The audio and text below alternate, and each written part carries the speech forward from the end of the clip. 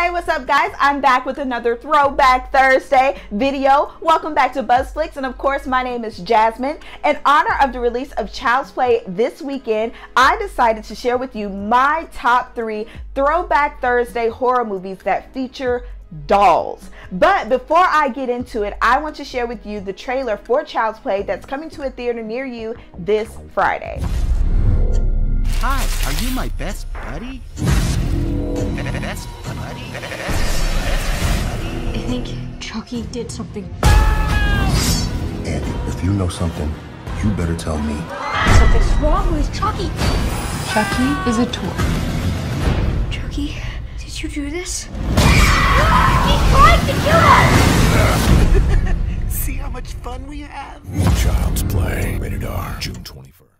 So, jumping right in, guys, I hope you all enjoyed the trailer. I'm excited. So, my number 3 throwback doll movie is The Boy. Released in 2016, this movie is a little unconventional. The doll itself isn't haunted, but there are some more sinister things that are happening in the background. So, let's start from the beginning.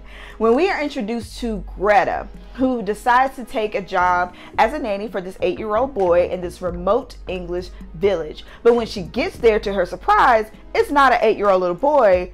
It is actually a life-size doll. So the parents of the little boy actually take care of him as if he is human, which helps the couple cope with the death of their own son that happened 20 years earlier.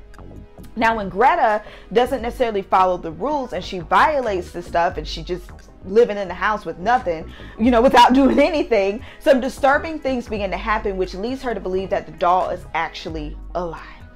Guys, if you haven't seen it, this is a great mystery thriller. I highly suggest you go see this movie.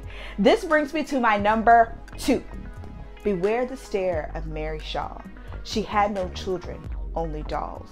And if you see her in your dreams, make sure you never, ever scream. That chilling poem comes from the most underrated thriller ever, Dead Silence. Such a great movie, lots of great twists. This movie is about Jamie Ashen, who returns back to his hometown after the creepy death of his wife. His hometown is Ravens Fair, and once he's there, he discovers the legend of Mary Shaw. She's a ventriloquist that was murdered by the townsfolk. Her presence still looms over the town. He is desperately digging for answers, and while he's there, he encounters the curse that took his wife and threatened his very life. Guys, definitely go see it. Now this brings me to my number 1, which I'm pretty sure you already know what it is. It's the entire Child's Play series. If you didn't know, you was playing yourself. I mean, I've been a fan since the first one all the way to Bride of Chucky and everything after. Charles Lee Ray has been setting the standard for doll movies since 1988. Although this one isn't as popular as the others, Child's Play 3 is my absolute favorite. If you don't know what the Child's Play movies are, then what have you been watching? But I'll be nice and I'll give you a brief synopsis. Gunned down by a detective, the dying murderer Charles Lee Ray uses black magic to transfer his soul inside the doll, which is named Chucky, which Karen Barclay she then buys for her young son, Andy.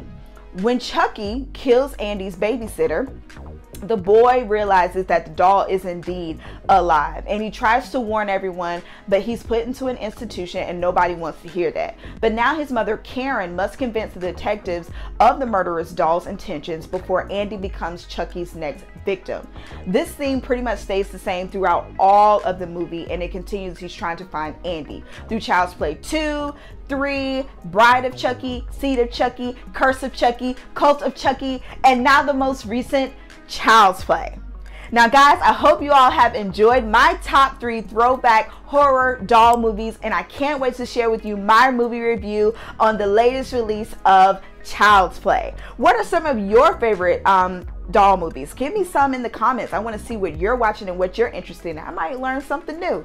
But don't forget to like, share, and subscribe, and make sure you come back to my channel. Until next time, see you later.